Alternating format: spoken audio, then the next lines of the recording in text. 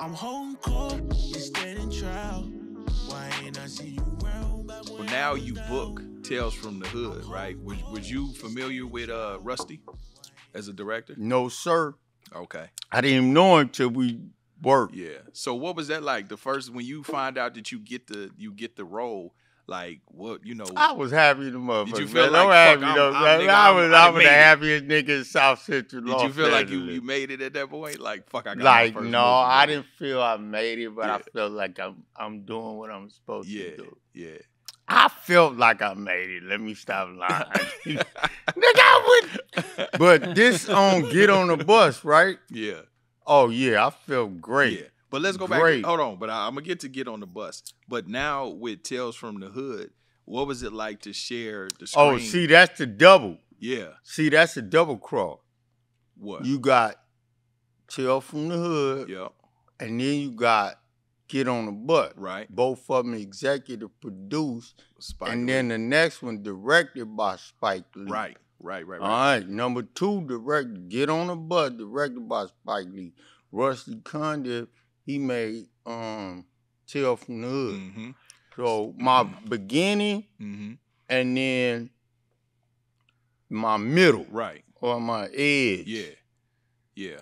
So sharing the screen with Joe Torre, because Joe Torre was hot at that time as a comic. You know what I mean? Oh, and Clarence Williams III. What, OG. David Allen Greer. Rest in peace. David Allen Greer. What was it like to go Love your first him. fucking movie and you with these heavyweights like that?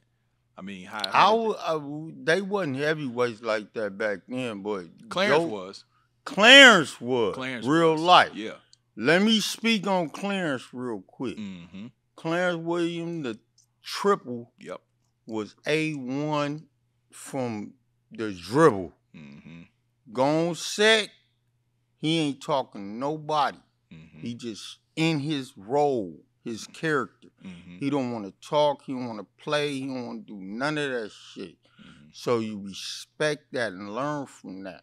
Cause this business, this ain't no motherfucking Yeah, real shit. Yeah. Other than that, I love Mr. William III. Everybody else, I don't remember who you said. Joe Torre. Joe Torre. And Caffeine. And Caffeine.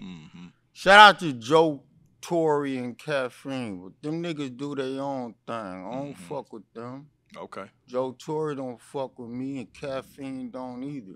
Okay. So I send love and respect Yeah. that way, but nigga, you respect me and love me, you should send it back. Yeah.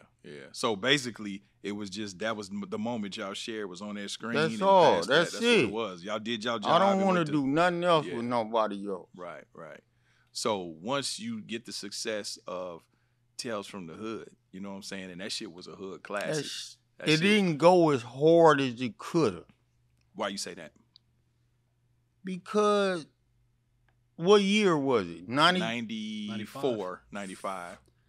Yeah, 94, 95. Niggas wasn't paying attention to each other like that and listening and thinking about what could happen or couldn't happen. Tales from the Hood show you the ins and outs of the whole thing. Mr. Clarence Williams III on Everything I Love, he showed it. Nigga, you could sell embalming fluid, sell sherm, sell cocaine. Nigga, you gonna get robbed and die at the end. Nigga. Crazy K. Crazy K, my best friend, Lamont Bentley. Yeah. Love you, bro. Rest in peace. Rest in life, and you and me, I still carry you. You and Lamont were close? Best. Really? Real. Oh, Look, wow. I'm gonna show you how best we were. That way you know I ain't no lying. Nigga.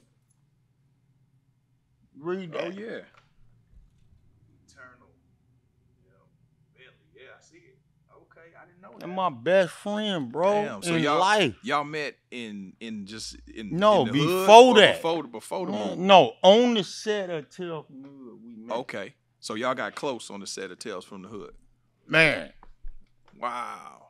That's crazy. So that's my man, man. yeah, That's wow. my best friend, man. I ain't. Yeah. You know, I got other homies and Mhm. you know brothers that I love and respect. Mm-hmm. I treat them like Lamont treated me. Mm-hmm.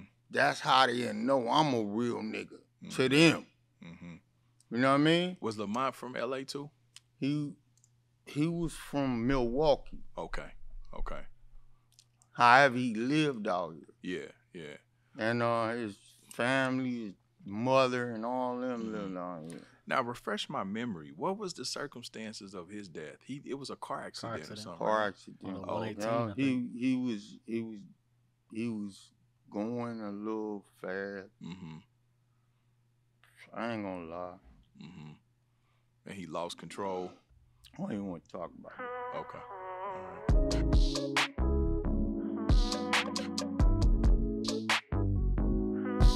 I'm holding court, it's standing trial.